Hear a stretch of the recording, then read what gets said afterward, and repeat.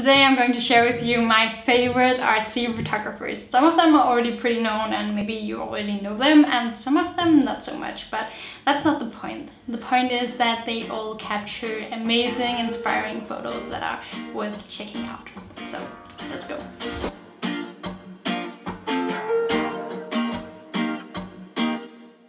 Alex Stoddard was one of the first conceptual photographers that I was introduced to, and probably also part of the reason why I started doing this myself. He describes his own work as magic in the dark, which I think is very fitting. His work is oftentimes inspired by mythology, but he gives it a new and modern twist while still keeping that painterly look. And then he mostly does self-portraits, which is so freaking cool. You don't find a lot of guys doing self-portraits, which is just such a shame. Mega inspiring. Another photographer that keeps inspiring me over and over again is Iceland-based Yiwei Li. I'm not sure if I'm pronouncing it the right way, but she always finds new innovative ways of using colors, and you know, I appreciate someone who knows how to use their colors. Her photos are minimalistic and always pure eye candy. They oftentimes showcase the beautiful nature of Iceland in a very unique way too, which I just love.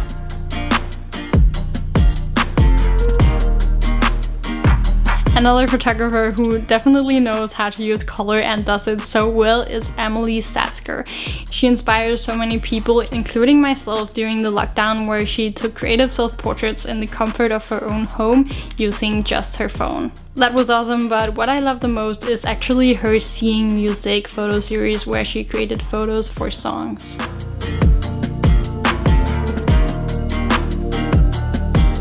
Brooke Didonato, or Didonato, or I don't know how to pronounce it, but either way, she's a great inspiration. She's truly her own, and while her work can be a little bit disturbing at times, it always gets you thinking, and that's what art is all about, right? She always finds unique ways of capturing her models or herself with everyday objects. And also, if you need inspiration for using patterns and very pale colors in your work, you need to look at this girl's work.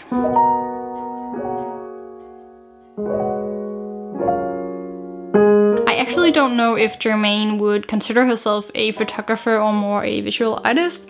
Either way, she creates amazing visuals that makes you wonder where you can go to find those cool places. This is so weird, but I'm always amazed at how the grass looks in all her photos. It just looks so freaking perfect. I need to know the secret.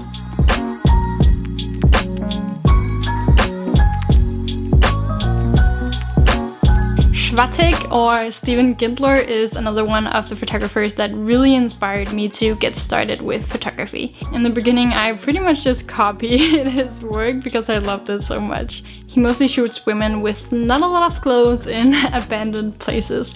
It sounds so weird, but just go look at his work. It's insane. And then he edits so beautifully.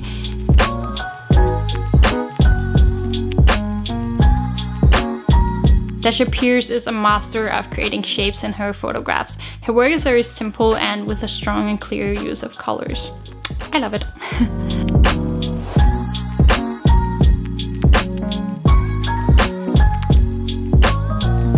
I partly love Anya's work because it's so freaking beautiful and aesthetically pleasing, and partly because she also uses her voice to share a message about climate change. Something I also want to do more with my own art, and something that I just think is very inspiring. Her photos are always beautiful and whimsical to look at.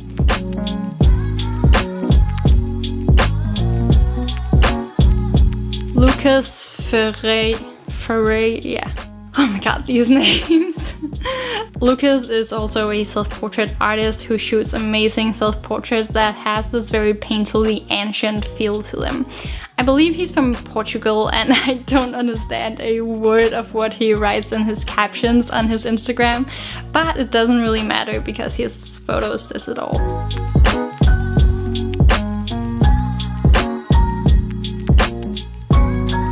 I just found out about Claire maybe a month ago, and she blew me away with her amazing self-portraits.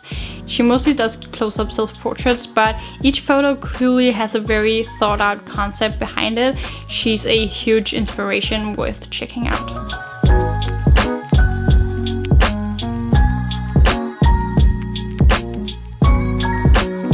The work of Liam Wong is a little bit different from everyone else on this list because it's not so much conceptual photography. Liam Wong does a lot of street photography, but he does it so well, and his use of colors is amazing, which is also why I just had to include him in this video. Even if you're not into this kind of photography, he's definitely worth checking out with his cool sci-fi-esque photos. Anisette is a photography duo of Anna Davis and Daniel Grueda. I'm not sure if I'm pronouncing this the right way. And they do very graphic, fun photos where you can't help but smile if you look at them. I especially love how much effort they put into making their small behind-the-scenes videos so that you can really see how much work that actually went into making their artwork.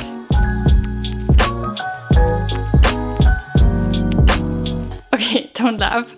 Anka Suravleva. Yeah, that was definitely wrong. This photographer has an amazing understanding of color, which really shines through in her final photos.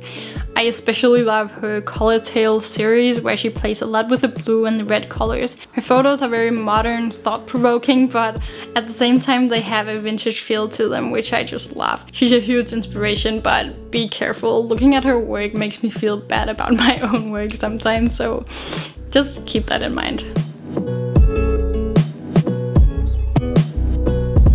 This photography duo's work has been on my inspiration board ever since I can remember, but it was just until recently that I found out about the artist behind the amazing work. The reason that I love their work so much is probably because of the confident female energy that just shines through in all of their images. Of course, combined with the amazing use of color contrast.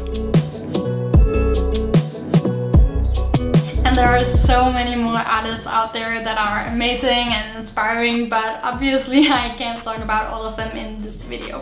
So now it's your turn to go down in the comments below and type your favorite artist or artists. You can type more than one if you want. And hopefully you can go and check out each other's comments and find more inspiring artists that, yeah, can inspire you. If you're interested in creative photography and you haven't subscribed already, I definitely think now is the time to go down below and hit the little subscribe button and the bell button to never miss my future videos. And also, if you like this video, just give it a like. It would make me very happy. Here's my Instagram, and until next time, bye.